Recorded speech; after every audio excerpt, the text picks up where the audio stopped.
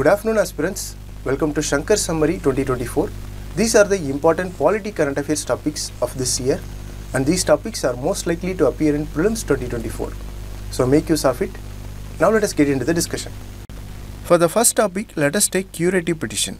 This curative petition recently appeared in news regarding a Supreme Court judgment on Delhi Metro Rail Corporation. Now look at this question. Let us understand about curative petition through this Prelims practice question. 3 statements are given and we have to choose the correct statement. Before solving this question, let us discuss a few important information about curative petition. See, curative petition is the last option available to approach the judiciary after exhausting all the appeals and dismissal of review petition.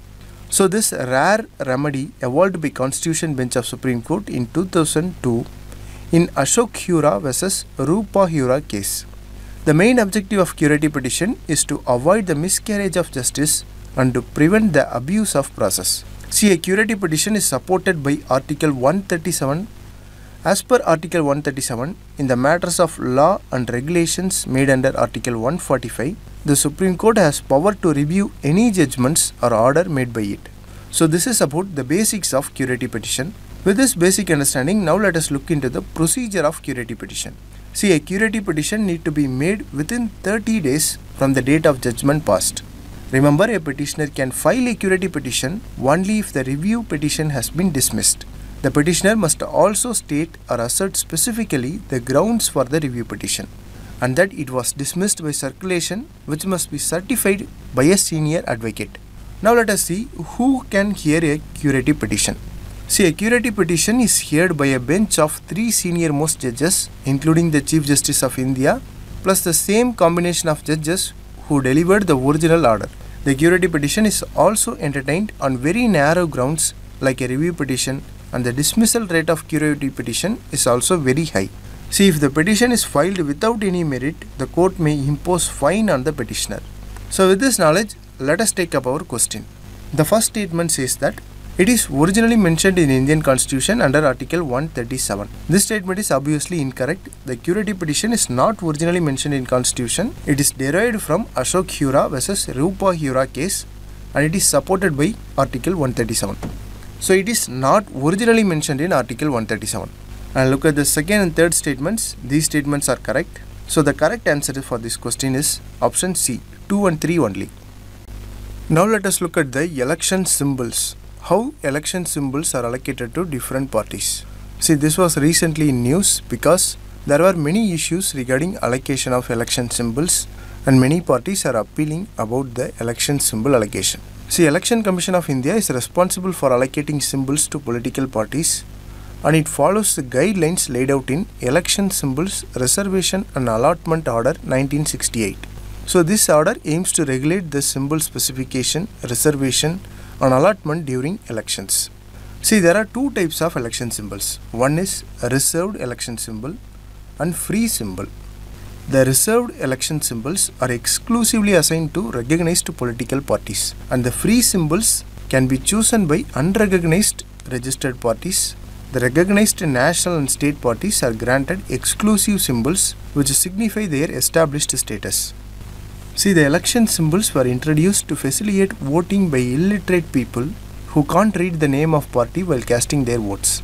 In 1960s, it was proposed that regulation, reservation and allotment of election symbols should be done through a law of parliament, that is symbol order. In response to this proposal, the Election Commission of India stated that the recognition of political parties is supervised by the provision of Election Symbol Order 1968. So the allotment of election symbols will also be followed by this order. The Election Commission registers political parties for the purpose of elections and grants them recognition as national or state parties on the basis of their poll performance. So the other parties are simply declared as registered unrecognized parties. The recognition determines their right to certain privileges like allocation of party symbols, provision of time for political broadcast on television and radio station, and access to electoral rolls. So with this basic understanding, now let us see the current issue regarding the election symbol allocation. See, the Rule 10B of Symbols Order provides that the concessions of common free symbol will be available to registered unrecognized parties for 2 general elections. After the 2 general election, it will be eligible for a common symbol only if it has secured at least 1% of votes polled in the state. Moreover, such unrecognized party should however apply for a symbol every time in the prescribed format. The application can be made any time during the period of 6 months prior to the Lok Sabha elections. And also note that the symbols are allotted on the first come first served basis. So this is about the Rule 10B of Symbols Order, which is recently in news. So this is all about the discussion. Now let us move to the next topic. Now let us learn about the Forest Conservation Amendment Act. Recently, central government introduced many amendments in Forest Conservation Act. So let us learn about them. First, let's take a look at Forest Conservation Act of 1980. See, this act was enacted to prevent large-scale deforestation. It provides some restrictions on diverting forest land for non-forest purposes. The recent amendment bill tries to include and exclude certain types of land from the scope of the act. Let's see the important features of this act by comparing with the original act of 1980. The act says that 2 types of land will be excluded from the provisions of the act. Firstly, the land recorded as forest before October 25, 1980 but not notified as forest. Secondly, the land changed from forest use to non-forest use before December 12, 1996. The amendment also allows the forest land within 100 kilometers of India's border to be used for security or strategic purposes. The original Act of 1980 allows only certain non-forest activities to be carried out in forest land, like establishing checkposts, fencing and bridges. But the Amendment Act permits zoo, safaris and ecotourism facilities in forest land. But the bill says that the state government must acquire prior approval even for government organizations. So these are the highlights of recent amendments made in Forest Conservation Act. Now let us see what are the issues with this act. As the new amendment proposes to exclude certain types of land from the protection given by the act, they become vulnerable to exploitation. So this provision may go against 1996 Supreme Court judgment in Godavarman case. The judgment provided protection to vast area of forest against deforestation, and the amendment tries to dilute the judgment of Supreme Court. The new amendments also restricts the power of state government to classify the forest land, allowing the projects like zoo, ecotourism facility may also affect forest land and wildlife in the sensitive regions. So this is about the Forest Conservation Amendment Act of 2023. With this, let us move to the next topic. Now let us learn about the contempt of court. See, recently the Madras High Court has initiated suo contempt of court proceedings against Greater Chennai Corporation. So in this context, let us learn about the contempt of court. See, when someone is said to be in contempt of court, it means he has disrespected the court's order or lowered the authority of court. The objective behind the concept of contempt of court is to safeguard the interest of public. Because if the authority of court is lowered, then the public confidence in the administration of justice will be weakened. So the concept of contempt of court is necessary for the judiciary to function smoothly. See, there are 2 types of contempt of court. One is civil contempt and another is criminal contempt. First, let us take up the civil contempt. A civil contempt means willful disobedience to any judgment, decree or direction of court. So this is about the civil contempt. A criminal contempt means publication of any matter or any other act which scandalize the court or lower the authority of court. So basically, the difference between civil contempt and criminal contempt is that in case of civil contempt, the order of the court is not followed, while in case of criminal contempt, the authority of the court is lowered. Having understood the basics, now let us see the constitutional provisions regarding contempt of court. First is Article 129. It states that the Supreme Court as a court of record have the powers for contempt of court. It means it has power to punish for its contempt of itself. With regards to High Court, we have Article 215. This article declares High Court as a court of record and it shall have the powers to punish for the contempt of itself. So Article 215 is related to High Court and Article 129 is related to Supreme Court contempt of court. In addition to this, we also have statutory provision under Contempt of Court Act 1971. There is also Article 142 Class 2 which mentions the contempt of court. So if you notice carefully, Article 129, Article 142 Class 2 and Article 215 mentions the contempt of court, but nowhere they define the term concept of contempt of court. We can say that the Constitution of India does not define contempt of court. So this contempt of court is defined in the Contempt of Court Act 1971. So this is all about the discussion. Now let us move to the next topic. See, recently there was a controversy regarding the appointment process of election commissioners. The central government has passed Chief Election Commissioner and Other Election Commissioners Act 2023. Last year, Supreme Court has passed a judgment regarding the appointment of election commissioners. According to Supreme Court order, the election commissioners must be appointed by President on the advice of a selection committee, and this selection committee must include Prime Minister, Leader of Opposition Lok Sabha, and Chief Justice of India. But the central government has introduced this Chief Election Commission and Other Election Commissions Act 2023, and this act has countered the judgment of Supreme Court. This new act has replaced the Chief Justice of India with the Cabinet Minister on the selection committee. So basically now the selection committee includes Prime Minister, a Cabinet Minister and Leader of Opposition. So the Chief Justice of India was removed from the selection committee to appointment of election commissioners. So this act has given the central government a dominant role in the appointment process of election commissioners. Also note that the recommendations of selection committee will be valid even when there is a vacancy in this committee. Now looking at the constitutional provisions, there are 5 articles in part 15 of the Constitution which is related to the appointment of election commissioners. But it does not lay down any specific legislative process for the appointment of election commissioners. The articles from 324 to 329 deal with the election commission. So this is all about the discussion. Now let us move to the next topic. Here we are going to learn about the Jan Vishwas Act 2023, which was recently passed by the Parliament. The aim of the act is to give a boost to ease of living and ease of doing business. This Jan Vishwas Act amends 42 laws across multiple sectors including agriculture, environment, media and publication. The provisions in Indian Post Office Act of 1898, Environment Protection Act of 1986, Information Technology Act of 2000 are all amended through the single act. The act converts several fines to penalties, meaning that court prosecution is not necessary to administer such punishments. It also removes the imprisonment as punishment for many offences. And note that all offences under Post Office Act of 1898 are being removed.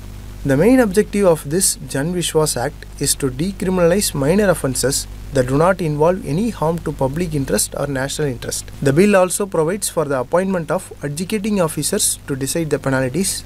In addition to that, it also specifies the appellate mechanism for this adjudication. So this is the basic information about Jan Vishwas Act. Now we shall see the concerns regarding this act. See, even though the act was introduced with the aim of improving ease of doing business, it has largely transferred the power to impose monetary penalties from judiciary to bureaucracy. According to the act, the designated bureaucrats now have the authority to impose fines and order compensation for the offences under different laws. Additionally, the forest officers are also granted the authority to conduct inquiries and order compensation for damage to forest. So this has transferred the power of imposing penalties from judiciary to bureaucracy, and it can undermine the constitutional principle of separation of powers. So this basically goes against the Article 50 of the Constitution. The critics also raise concerns about the appointment of adjudicating officers and the technical competence of adjudicating officers. So this is all about the Jan Vishwas Act. Now let us move to the next topic.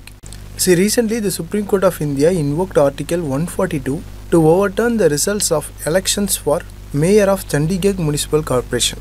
So this situation illustrates how court uses its extraordinary powers under Article 142 to deliver complete justice in respective matters. So let us go through Article 142 for our prelims exam. Firstly, note that Article 142 provides a unique power to Supreme Court to do complete justice between the parties, where at times the law or statute may not provide a remedy. In other words, if the existing legal framework is insufficient to address the particular issue, or if there are any gaps in the law that need to be filled to achieve justice, the court can step in and make decisions for that particular case. It is like a discretionary power of Supreme Court.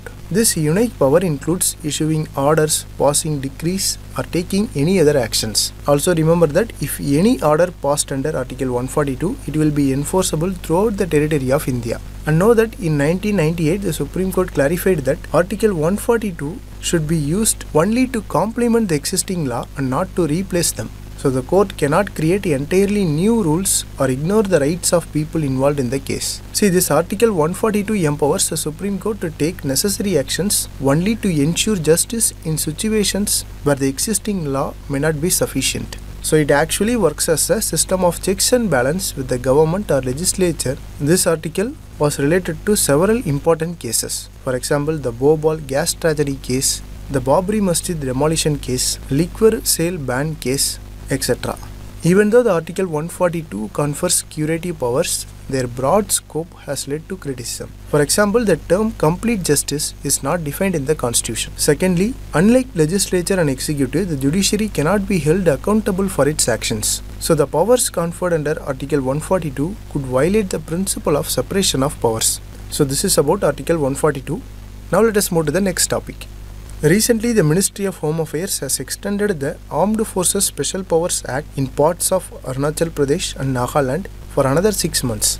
So in this background, let us learn about the Armed Forces Special Powers Act. This act gives unfettered powers to armed forces and to the Central Armed Police Forces which are deployed in disturbed areas. It gives a power to kill anyone in contravention of law and arrest and search any premises without a warrant. This law first came into effect in 1958 to deal with the uprising of Nagas. The act was amended in 1972 and the powers to declare an area as a disturbed area was conferred concurrently upon central government and the states. Tripura revoked this act in 2015 and Meghalaya was under AFSWA Act for 27 years until it was revoked in 2018. Currently, this act was applied in some parts of Assam, Nagaland, Manipur and Arunachal Pradesh. So this is about AFSWA Act. Now let us move to the next topic.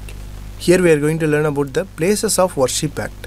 Last year this act was in news regarding the Ayodhya case. The Places of Worship Act was implemented in 1991 and it states that any place of worship of particular religious character as it existed on 15th August 1947 should not be changed into another religious character. So basically the religious character of any place of worship should not be changed and it should remain as it existed on 15th August 1947. So this is the basics of this act. But there was exception to this act and it was given to the disputed site at Ayodhya. The exception was also given to any monuments covered under Ancient Monuments and Archaeological Sites and Remains Act of 1958. So this is about the Places of Worship Act 1991. Now let us move to the next topic. See, recently Quality Council of India has completed 25 years of its existence. So let us learn the basics of Quality Council of India. It was established as a national body for accreditation in 1996 and it was set up through public-private partnership model as an independent autonomous organization with the support of Government of India and Indian industries represented by 3 premier industry associations. They were ASSOCHAM, Confederation of Indian Industry and FICCI. See, Quality Council of India is a non-profit organization which is registered under Societies Registration Act of 1860. It functions under Ministry of Commerce and Industry. Now let us see the composition of Quality Council of India. It is governed by a council of 38 members with equal representation of government, industry and consumers.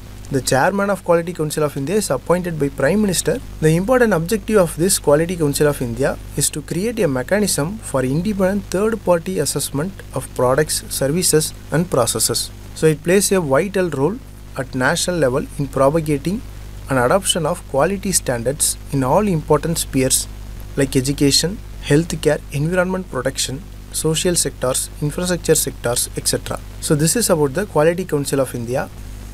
With this, we have come to the end of the discussion. If you like the video, please share it with your friends and don't forget to subscribe to Shankar IAS Academy YouTube channel. Thank you.